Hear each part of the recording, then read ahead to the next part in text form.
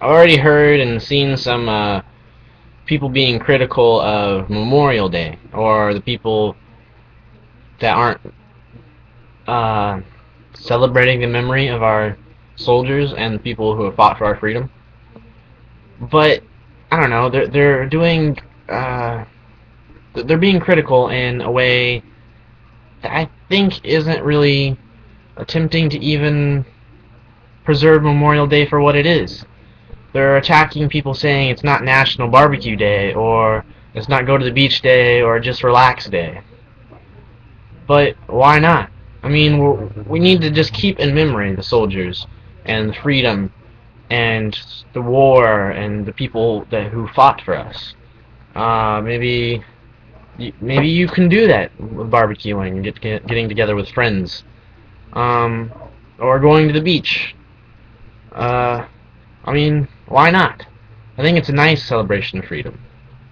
We can argue about how limited our freedom is or stuff like that, but I think Memorial Day, we just need to remember all the good that is here and all the freedom that we have and just the soldiers who have died for us. We need to keep all that in memory, but we need to enjoy the day.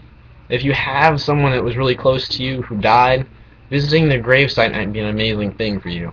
It's not going to be a happy thing, like Memorial Day might be for some people. It might be a very grave and sad thing, but I mean, don't attack people who haven't lost the lives near them, but let them celebrate freedom in their own way, because that's like what America is about. Me personally, I'm going to the beach tomorrow, and I'm going to enjoy it. And going with a special lady, and I don't know. That's just I'm gonna keep the soldiers in my heart. But that's Memorial Day.